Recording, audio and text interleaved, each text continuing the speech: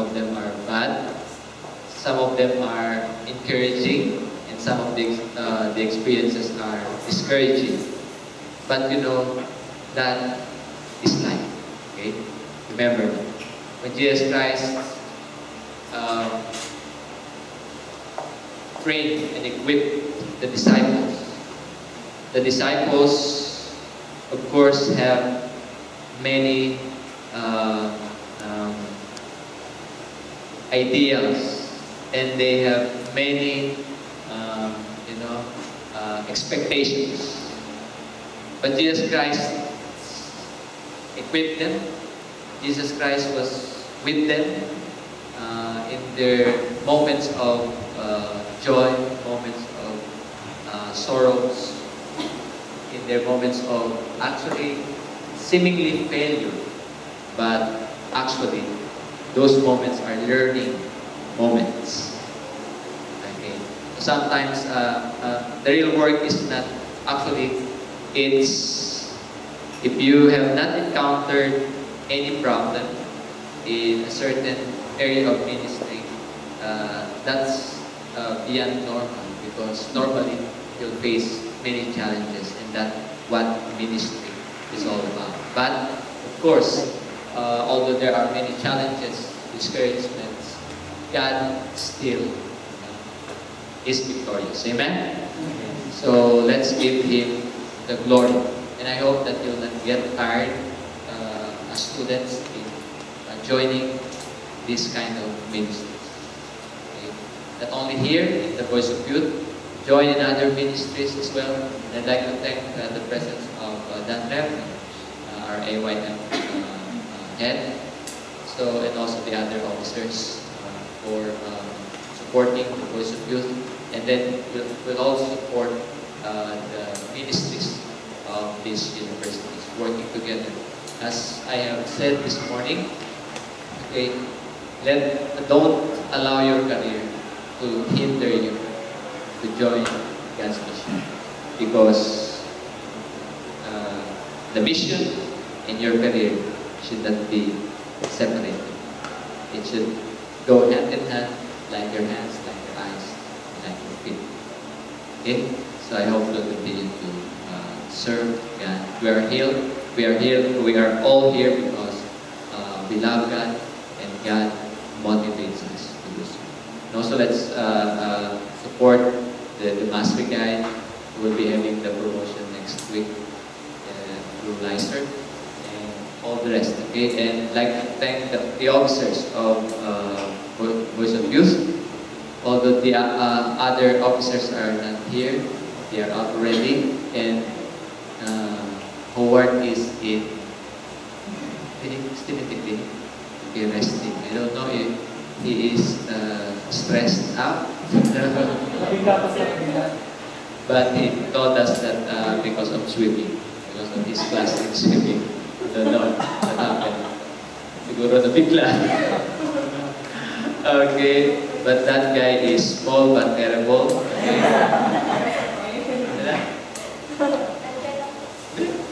Howard? Ikaw mo ito yan?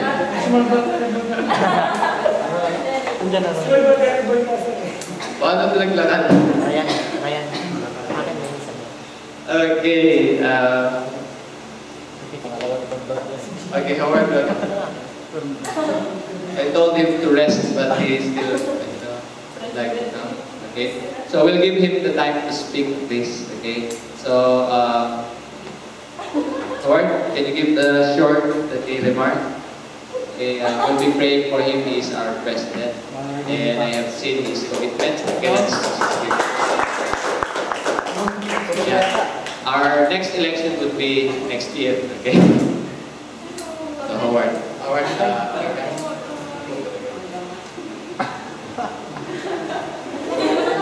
Si Howard yan.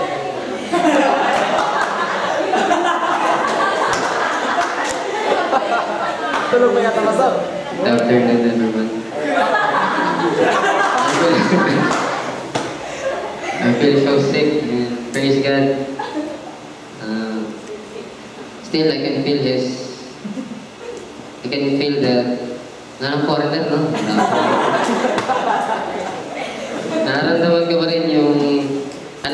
na nagmumula sa Kanya. At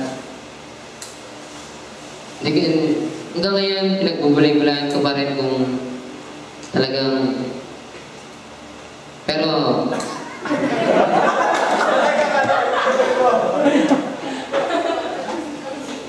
Nung una po ay talagang nung binibiro ko nila kay Ronel na kasi nung masabi niya sa mag-resign siya at sabi niya ako tayo magiging sunod, hindi ko alam.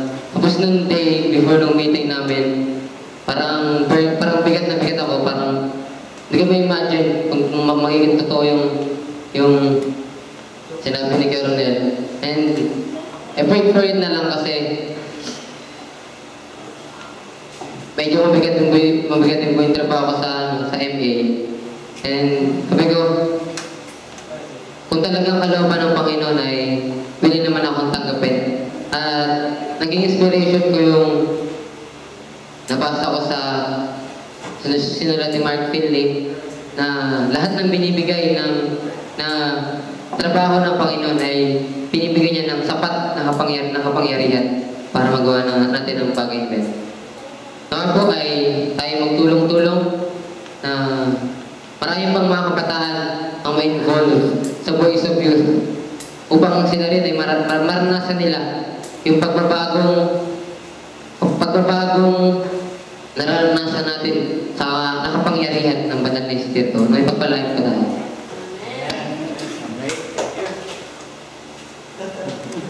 Okay.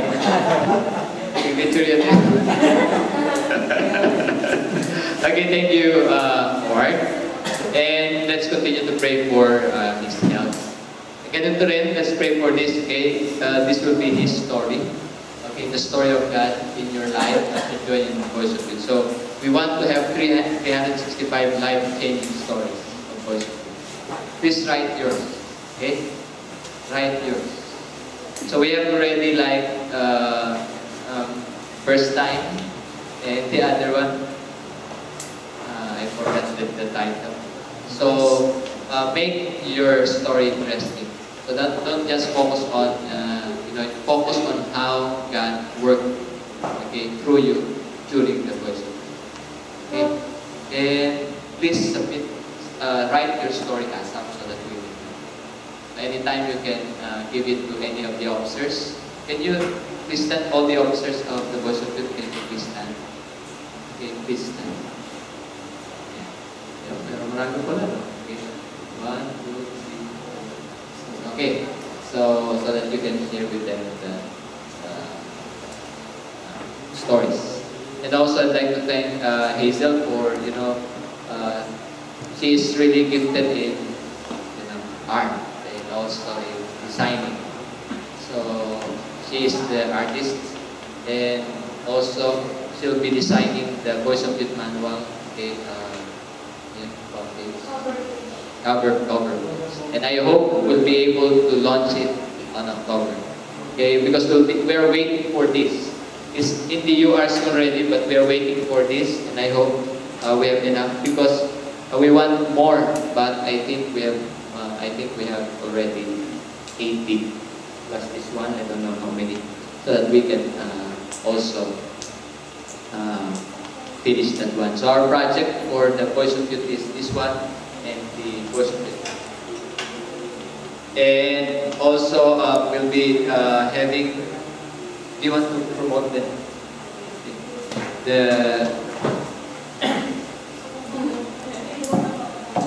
So good afternoon again, everyone. Afternoon night. This coming week we will be having our what we call Youth Week. It's been done previously, but this time we will do it again. During those weeks, just like what Pastor Rex mentioned a while ago, all the ministries, not only small group, but also singing group and the Voice of Youth, Pastor Guide will be making a booth in the College of Medicine building, wherein every group will show their ministries, the ministries they are doing, and every afternoon there will be, I think, one choir who will sing around 5:30 to 6, Pastor.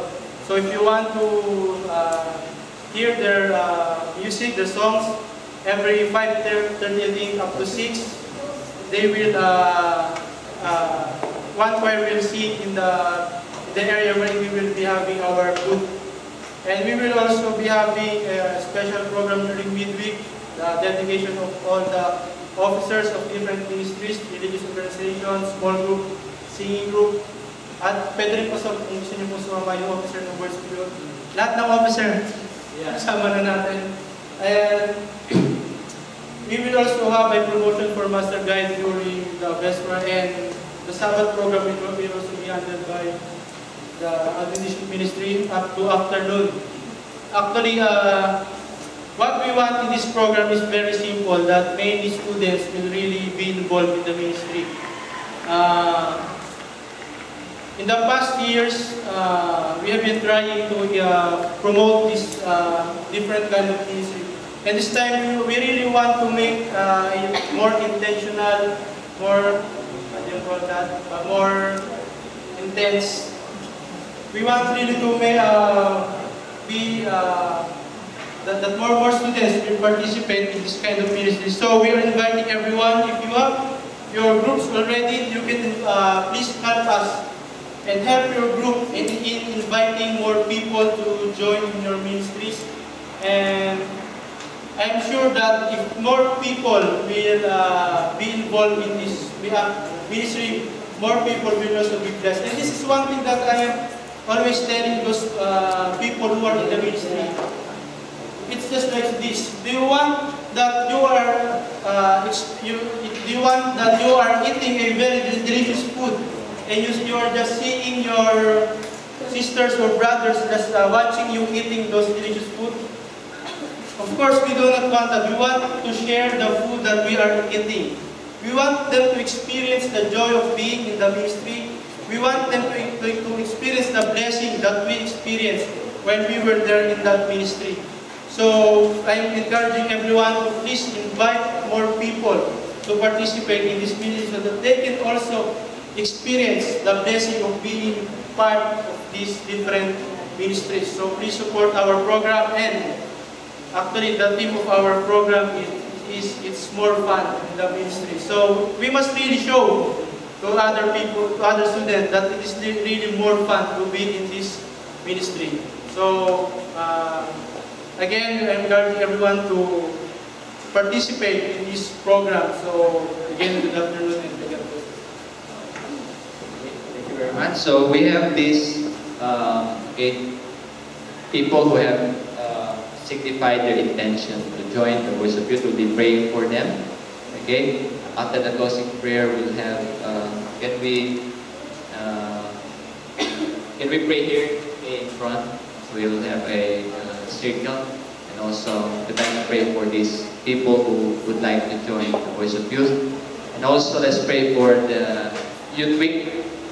And also we'll continue to give and put some of these promotional materials for Voice of Youth.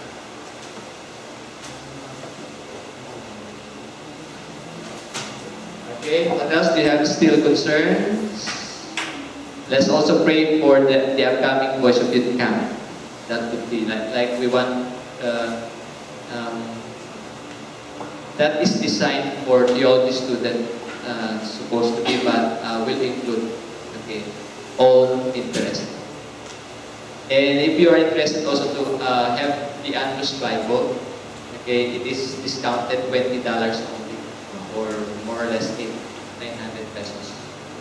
Okay, so supposed to be it's 1,300. Yeah, $20. It's supposed to be $30, but because of the Kuya Bing, they sponsored. So I want you to have the Andrews Bible if you want. We are aiming for actually 100 to 200 orders. Yeah. So I hope you get that Bible is very beautiful, because especially in Daniel, Revelation, and other those texts with you know, there are texts in the Bible that have questions, that you have questions. They have, you know, important comments regarding. Yeah. So during the forum, we'll also I need to look for the list for those who have already signed. Because we wanted to give it and deliver it on Monday. So next week the Bible will be here, but I don't want to get those Bibles without orders. So wala akong money. But it's good investment, especially for the pastor. Because the theologies will be having their forum on Friday. So during the time only we can do this. Every pastor should have this. Okay. So let's sing the closing song if you don't have any more instruments. So before we sing our closing song, I would like to especially thank din si Pastor Ron sa ministry na, di ba, since he has been sent here by God, meron tayong program na ganito. Can I hear you say, thank you, Pastor Ron, we love you with the love of the Lord. 1, 2, 3, go. Thank you, Pastor Ron, we love you with the love of the Lord. Thank you so much, Pastor. Alam niyo po, nagkakausap kami ni Pastor ni Kuya Dan, sabi ko, tinanggan mo yung office sa AYM, tapos wala nang office sa MA. Kasi busy na din po sa city, pero hindi ko binitawan yung BOY. Kasi yung leadership din ni Pastor Ron, and praise God, kasi nag-enjoy talaga ako dito sa BOY. So, saan yung mga first year? Ay, walis na out of here na. Walis na yung mga in-invite kong first year. Gusto ko sana silang pasalamatan kasi nga iba din yung impact kapag yung... Ayan, si Rem. Si Syra? Ay, Syra. Hindi kasi may in-invite ako eh. 5 ata sila na freshmen. Tapos sabi ko, kasi pag freshmen, wala pa masyadong ginagawa. Ang hirap na kasi mag-invite kapag medyo graduating na. Ang hirap nilang sabi, busy na sila, ganyan. Kapag na-addict na sila since first year, di mahirap na tumanggi. So let us all stand and sing, Make Me a Servant, for our closing song.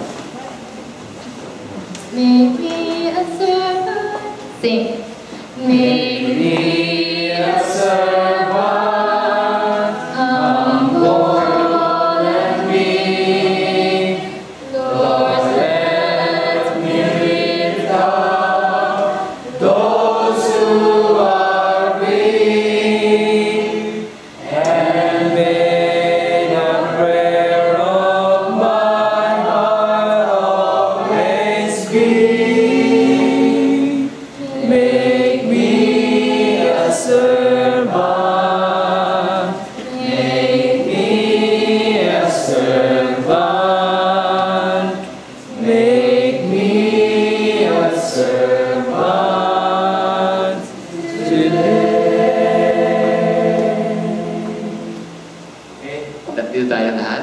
Please be here. Let's get closer.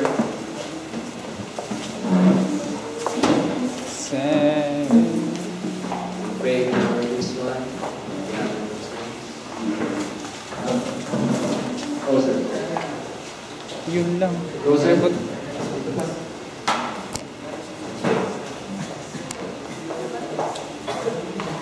Sa unahan po ba?